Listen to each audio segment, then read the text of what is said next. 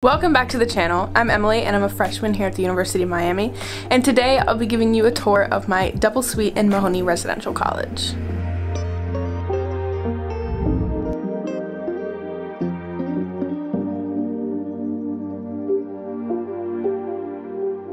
When looking at the room, you'll notice that there are naturally two sides because I share the room with the roommate.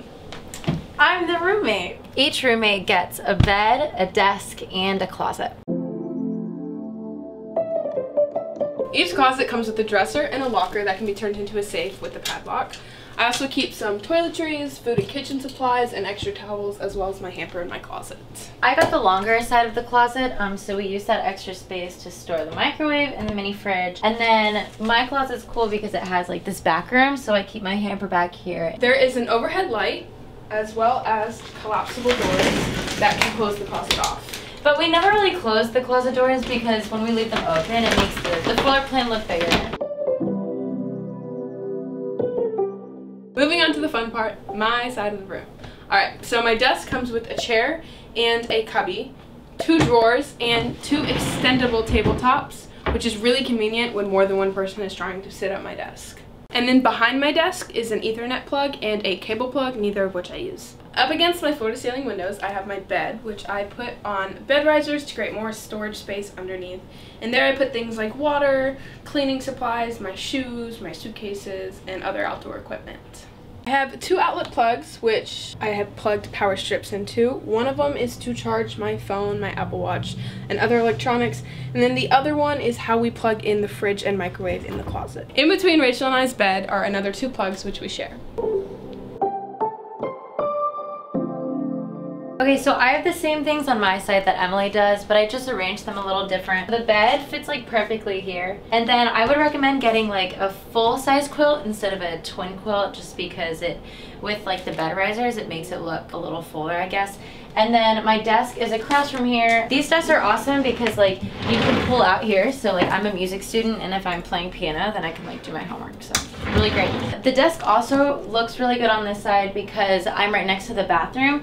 So this desk like doesn't stick out a lot from the wall, whereas if it were to be on Emily's side, then it would stick out. Personally, I like the way that my desk is like across from my bed. And then I also have the AC unit on my side, and it really is fine. I'm not allergic to anything like dust or anything, so it really doesn't bother me that much. And ours isn't that loud, but you have to be careful because sometimes there's black mold like up here, so you just have to keep an eye and make sure that there's no black mold in your room. But maintenance will come and fix it for you, no problem. Shout out to Emily for getting me my room decor because I didn't have any the first semester. Go check out her Christmas video and you can see me get room decorations. The one downside about this side is that the windows are like a little different because this one's lower than that one, whereas Emily's, like it's the same fully across, like the same length. So curtains are a little difficult.